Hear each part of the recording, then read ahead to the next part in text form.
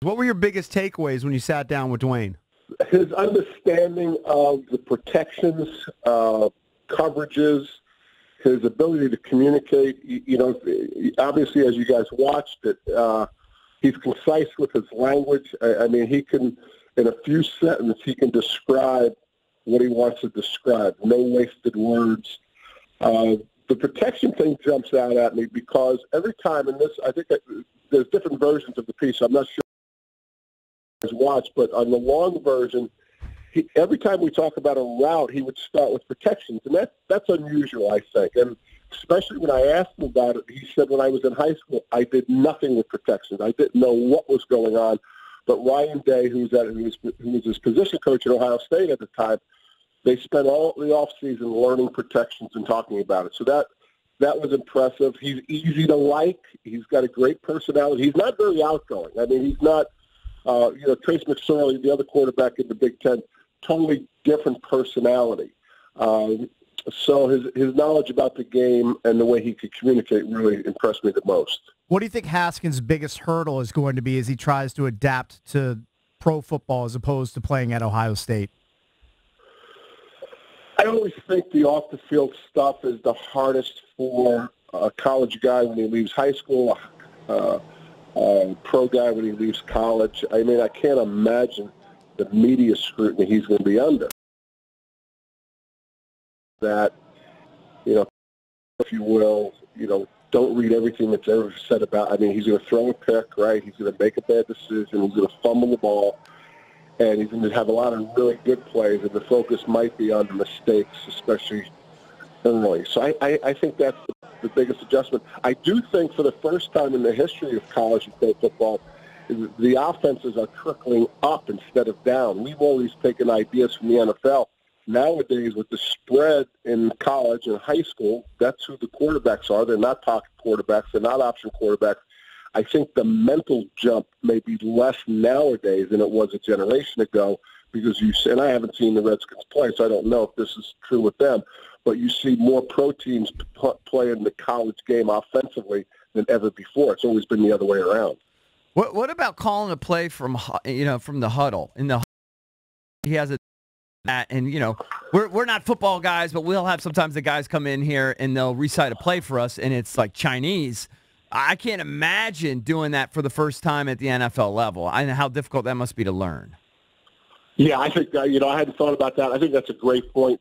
That may be the most difficult on-the-field thing to do because you're right. I mean, the college kids aren't in the huddles. The verbiage, because the clocks are different. You've got the communications in the helmets and so on and so forth. So that may be one of his biggest on-the-field challenges. I agree. Those guys that I've watched a little bit of the NFL. I don't watch a lot of it, but when you do hear those type of pieces on TV where you hear the communications, they're very lengthy. And my guess is you're right. That's going to be a huge challenge. What about taking snaps from center and the footwork and that sort of thing? Is that going to be something that'll be a little easier for him? A little or no? Yeah, I think so. Because obviously that's something you can work on now, and think about it. There's not a lot of interaction except with the center. The point about the signals, you're in the huddle, everyone's looking at you. All people do on every play, and all 11 defenders on every play. And now you have to recite this very long verbiage play with everyone looking at you, and some of those guys are 27, 28 years old, and they expect a lot out of you. With a center, I think, is a physical mechanic that can be quickly. Yeah, just these guys' ability to process information, know where everybody's supposed to be, where everyone's going to be on every single play, it's overwhelming. I know for me, I could never do it in my lifetime, and to expect a kid to do it 1 year out of college, I mean, 1 year of college experience. It's just mind-blowing to me, but yet guys do it. They pull it off. It shows you how smart they are. It is, and it also shows you the way young people learn nowadays. It's not necessarily the books. It's having the eyes wide open and the video games and the way they're learning and the way they learn how to communicate. Actually, there's so many things, because I think, in a certain extent, everyone's learning visually now more than any other way. And so, but it's still going to be an unbelievable challenge. I mean, you described it as well as you could describe it. It's almost overwhelming when you think about what you just said. Yeah. You cover the Big Ten for the Big Ten Network, and there hadn't been a Big Ten quarterback draft in the first round for many, many years. What stood out about Haskins beyond his knowledge of protections, which you talked about earlier? What stood out about him in general? Well, he appears to be a really good teammate. There was one part of that, again, when I said, why did you scramble here? It looks like you may have had a little bit more time in the pocket. He said the offensive line hadn't had a sack yet. They were talking about it on the sidelines. It was a goal of our offensive line all during the week not to have any sack against the Don Brown blitzing defense. I didn't want him to have a sack. So instead of waiting and possibly being sacked, I just took off. So that sounded like a good teammate to me.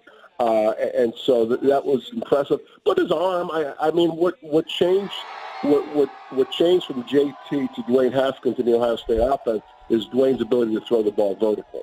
And so he's got a terrific touch. You also notice when he's in the pocket, his eyes never go to the protection. His eyes are always in the coverage. And a lot of times, especially, no one lets anybody hit the quarterback in practice, right? So when you get into a game, if you're worried about the pressure, and if you're worried about getting hit, your eyes go, instead of to the coverage, to the pass rush.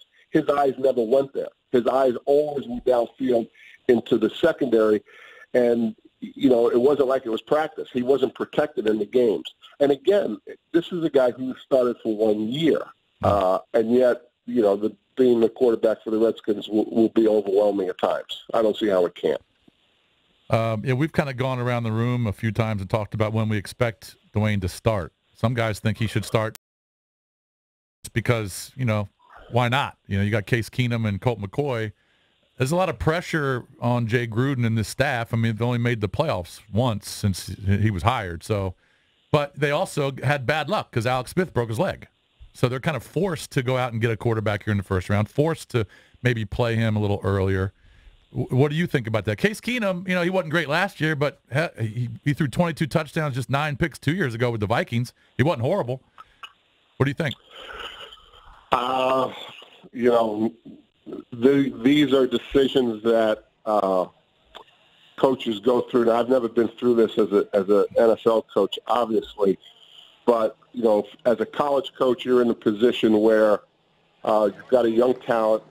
They expected you to win all your games your third year of your contract.